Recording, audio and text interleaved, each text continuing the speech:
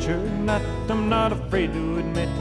I'm wild about the wild things and I'm proud of it. I'm just a simple case, open and shut. No doubt about it, I'm a nature nut. Today we'll go bird watching, tomorrow we'll catch toads. The next day we'll take photographs of bugs along the road. I never get the feeling that I'm in a rut. That's why I'm a nature nut. Well, I'm a nature nut, I'm not afraid to admit. I'm wild about the wild things and I'm proud of it. I'm just a simple case, open and shut. No doubt about it, I'm a nature nut.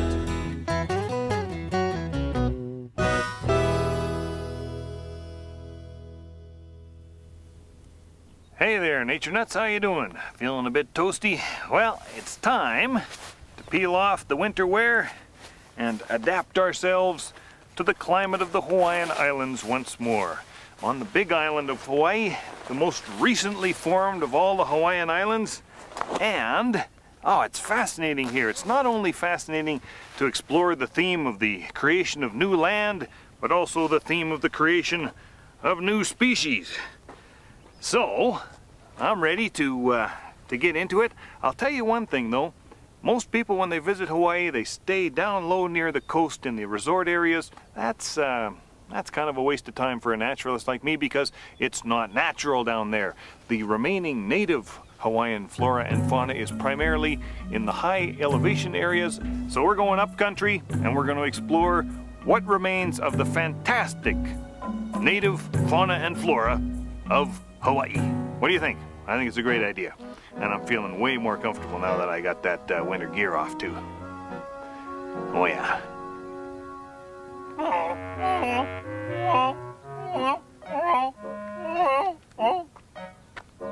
Don't go mistaking me for a nene. I'm a Canada goof, and I'm proud of it.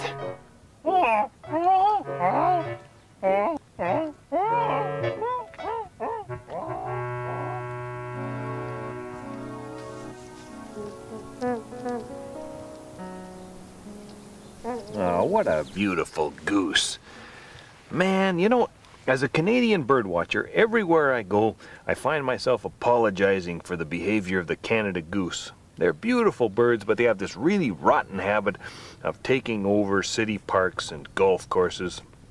But here in Hawaii, well, there are no Canada geese. Instead, we get this gorgeous, elegant thing, the nene, the Hawaiian goose. And it's interesting that, in fact, this is a close relative of the Canada goose. And the story, as far as biologists have been able to reconstruct it, goes like this. A few million years ago, one or more geese flew over to the Hawaiian Islands. They were undoubtedly blown off course, or they were just mixed up birds, and they were the beginnings of the nene population. Now that bird probably looked a lot more like a Canada goose than like a nene, and really technically we should think of it as the ancestor of both the nene and the modern Canada goose. But here on the islands, they diverged. They became their own species, their own separate entity. As you can see looking at the goose, from about the neck back, they look a lot like Canada geese, sort of a grayish brown on the back and a white rump. But the neck itself, instead of having the white cheek patch of a Canada goose, they have this streaked appearance at a distance. If you look at them up close, well, it's actually, the feathers are actually kind of pleated. It's a very unusual arrangement and very beautiful. They also have, if you look at their feet, and ignore those leg bands, there are so few of these geese that just about every one is banded just to keep track of them. But the feet have very little webbing for a goose. That's because they don't get much of a chance to swim.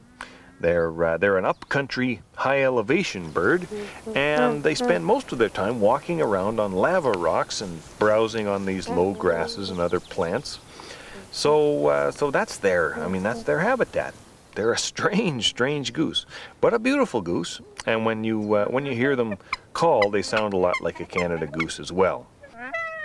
It's a remarkable bird, almost extinct in the 40s and 50s, brought back from the brink by conservation measures and captive breeding, and now there are hundreds of them, but still not enough to get them off the endangered species list. It is, however, the state bird of Hawaii. They're very proud of the nene, and I think it's a beautiful thing. The nene, or Hawaiian goose.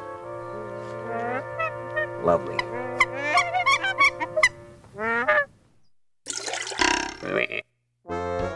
In Hawaii, most birdwatchers use Hawaiian names, not English or scientific names.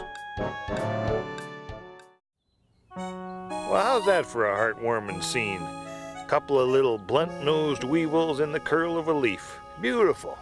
And you know, on island situations like this, many of the weevils, in fact many of the beetles in general, are going to be flightless. They don't have any wings anymore because the fully winged individuals have a bad tendency to get blown away from their island and not to leave any survivors. So it's mountaintops and islands, you often find weevils with no wings. Now I'm not really in the mood to check out these weevils and see if they have no wings, because they look kind of comfortable right now in their little leaf curl. Of course, I could tell you that the smallest one is the lesser of the two weevils, but you already heard that joke, I know that. I can tell you that it's important for everyone to ponder the problem of weevils. It's kind of an obscure theological joke. Oh, I know what I could tell you. I could tell you that many weevil grubs, when they're little baby weevils, they live underground and they feed on roots. Those are the roots of all weevils.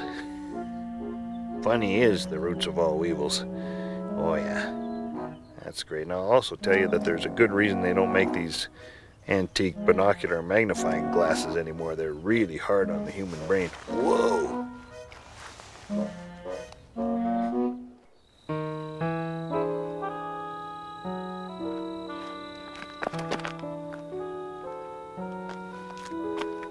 You know what I'm looking for? I'm looking for happy face spiders.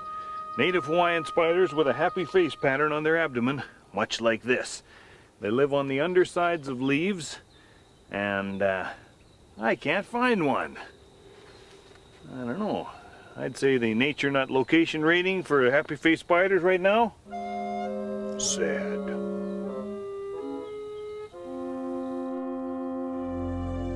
Now, how's this for desolation? Hoo-hoo, boy.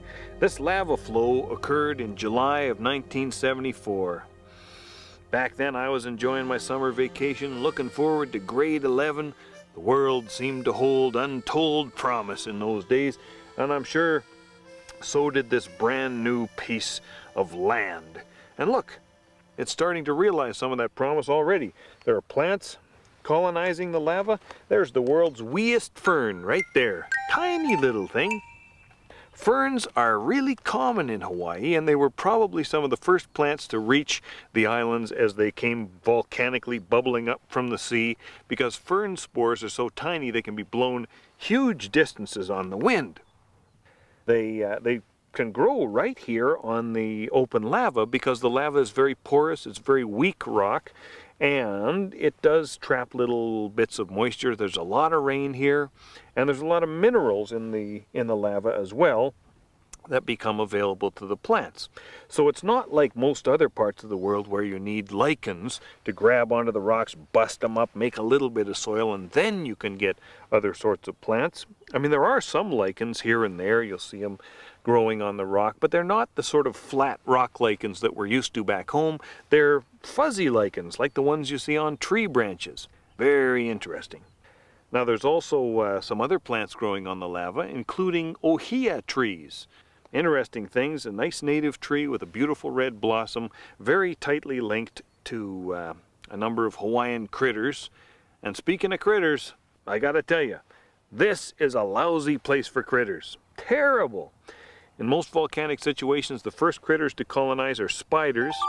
I've seen a few spider webs on the ground, but I haven't seen spiders themselves. All spiders are predators, by the way. I don't know what they eat when they get out on that ground, probably other spiders, and I guess bugs that are blown out onto the lava, the drift, so to speak. But the fact remains, it's a lousy place for critters, so why don't we let this place perk up a bit, leave her for a couple thousand years, and go looking for critters somewhere else. That's my plan. I don't know about you. The Big Island of Hawaii is geologically the youngest of all the Hawaiian islands and therefore has the most exposed lava.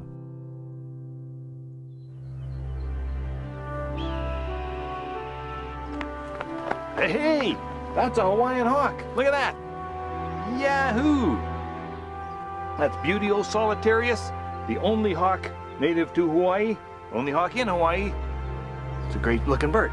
It is to the North American red-tailed hawk what the nene is to the Canada goose. Dark phase too, Buteo.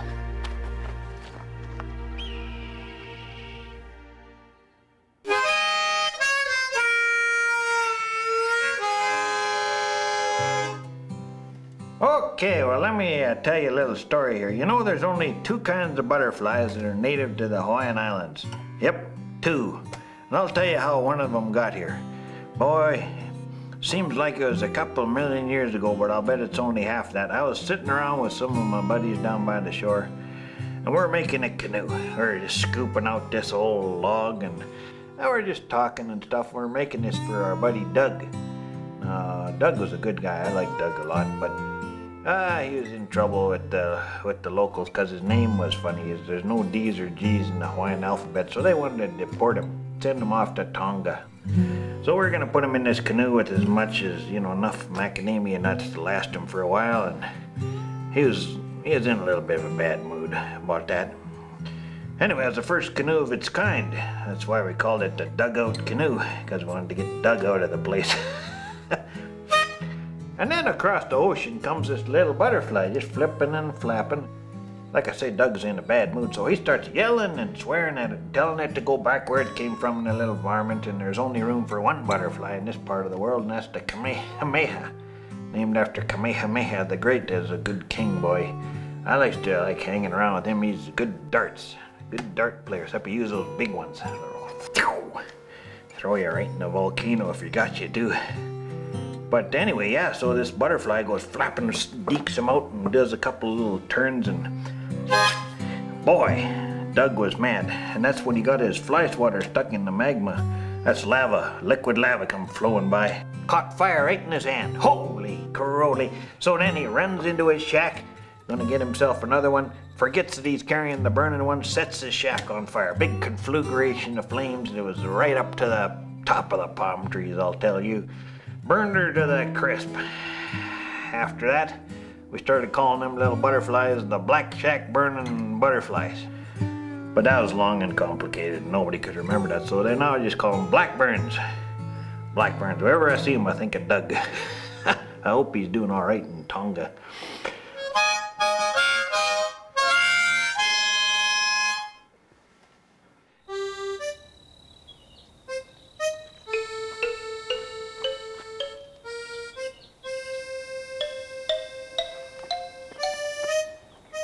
Still no happy-faced spiders. Nature Nut location rating is still sad.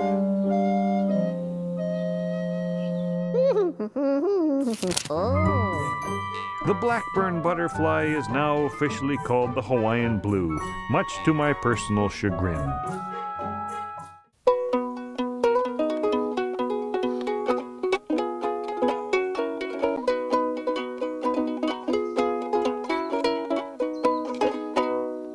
Did you know that the finest ukuleles are always made from koa wood? I think this is real koa wood, this wood here. This is real maple wood. I don't know for sure though, because this is a German-made ukulele. These are koa trees behind me, the white-barked ones with the banana-shaped leaves and the little yellow spherical flowers. And koa, well, it's still being logged to a certain extent. It's very popular wood for not only ukuleles, but also for furniture and novelties, things like pen and pencil sets and things like that. But it's not really a big threat to the native habitats of Hawaii anymore. It's a pretty minor thing. So I like koa wood, and if you find that you're lucky enough to own a koa-made ukulele, my advice to you is to play it for all it's worth. Oh, and by the way, never say ukulele, always say ukulele.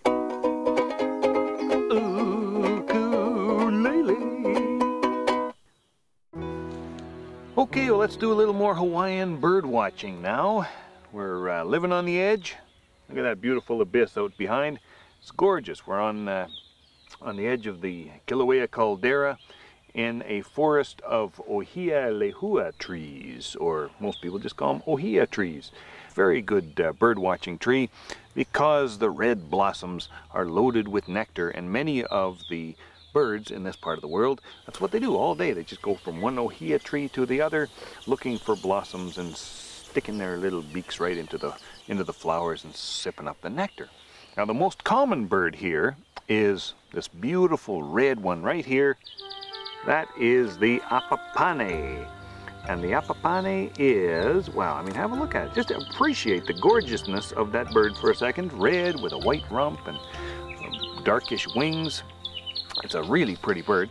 It's part of the Hawaiian honeycreeper group, the family of birds that's found only here in Hawaii.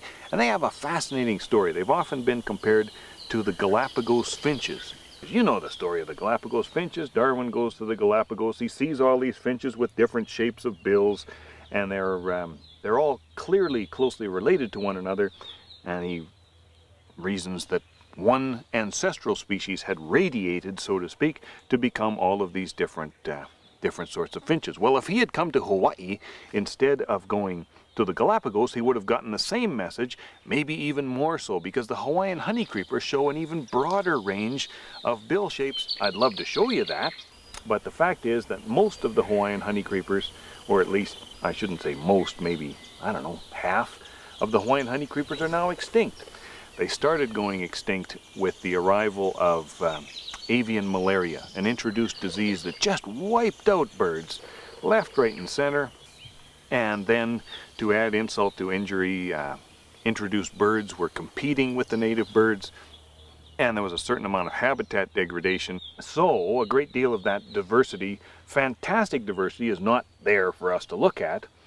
But if you were to examine the whole spectrum of bill shapes and different adaptations in the Hawaiian honeycreepers, you would be amazed, as would have old Charles Darwin if he'd come here instead of the Galapagos.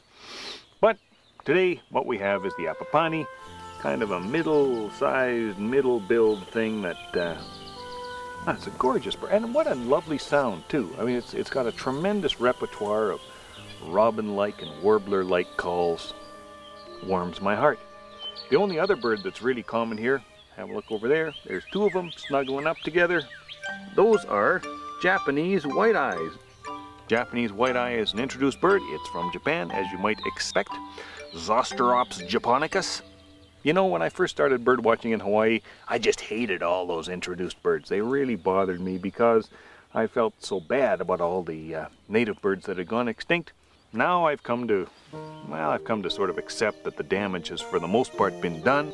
I'm trying to say, don't just come here to feel guilty. Have a look at those white eyes and enjoy them for what they are. It's not their fault they're here, and they're cute. They're very cute. Look at them, Japanese white eyes.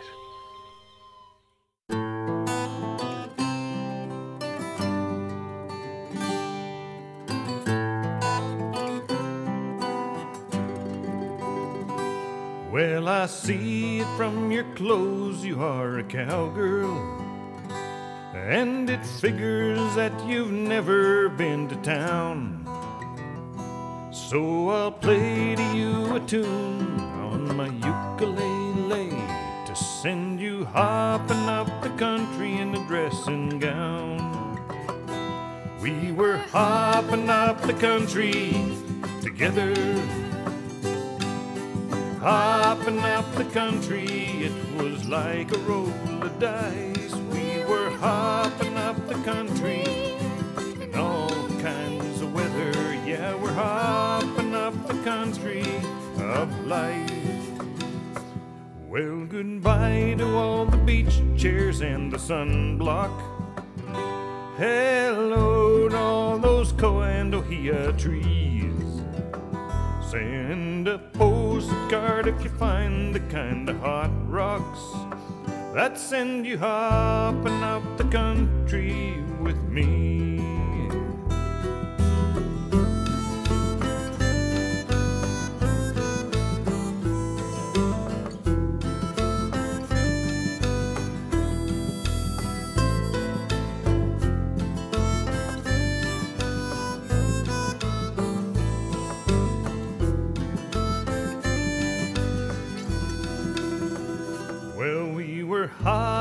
up the country without warning. Left the road map in the laundry chute by the pool. Then we got lost among the curvatures of the morning, until the country found the courtesy to be cruel. We were hopping up the country together. Yeah, we were hopping up the country. It was like a roll of dice. We were hopping up the country in all kinds of weather. Yeah, we're hopping up the country of life.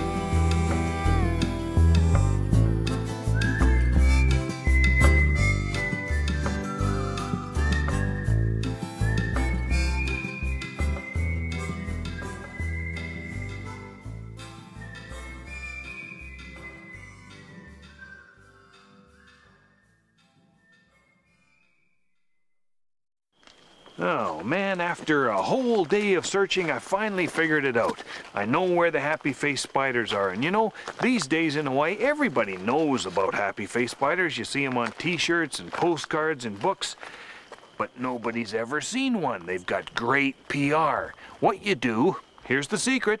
You gotta go out at night, you gotta go out in the high country, and you've gotta look for this kind of leaf. It's about the size of a big soup spoon or a serving spoon, and you look under the leaves, and boof, there they are. Now, they're not on every plant like this. In fact, when you find a good plant, you can find quite a few of them. Let's see here. There's another one right there. Look at that. Hey, what am I telling you? You have to remember, when you find a happy-faced spider, don't be surprised if it doesn't have a happy face. They're very variable. Some of them have a full happy face. Some of them have just little tiny markings. Some of them have a red blotch. Some of them don't have a red blotch and the smile. And they've actually been the subject of quite a bit of scientific research with respect to the genetic control of these color polymorphisms, as they say. On some islands, they're strongly sex-linked, some of the patterns. On some they're not, and some they're controlled by a single allele, and some they're controlled by multiple alleles. Hey, you genetics fans, you look into it. But for the rest of us, it's just exciting to see a happy-faced spider. They are members of the comb-clawed spider family. That's the same family that includes the black widow, but that doesn't mean they're dangerous. These are not dangerous spiders at all. There are lots and lots of perfectly harmless comb-clawed spiders. Oh, here's another thing about them. They do have a happy part of their character. Back there on the trail, just saw a nice little family scene. The mother happy-faced spider looks after her babies after they hatch. She catches them food. She helps them through the first part of their life, and it's heartwarming, don't you think? So, there you go. Success at last. The neatest parts of the Hawaiian experience are often subtle things that are hard to get a handle on. And the nut rating for this location, totally happy. Big smiles all around. Well, looks like we're just about out of time, but hey, we're surrounded right now by the EEV, some of my favorite birds on this planet. It's another species of Hawaiian honeycreeper, a native Hawaiian bird. So what better note could we have to end on than to see the EEV with that long, beautiful decurved bill and gorgeous colors. I love the EEV. My wife loves the EEV. In fact, we used to have a cockatiel we named EEV. That's just the kind of people we are. We're nature nuts, nature macadamias, and we hope you are too. Have another look at this bird. Gorgeous.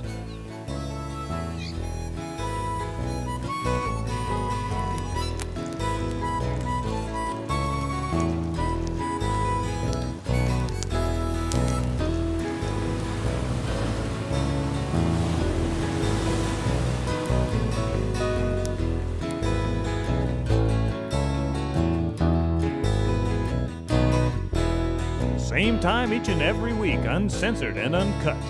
No doubt about it, I'm a nature nut.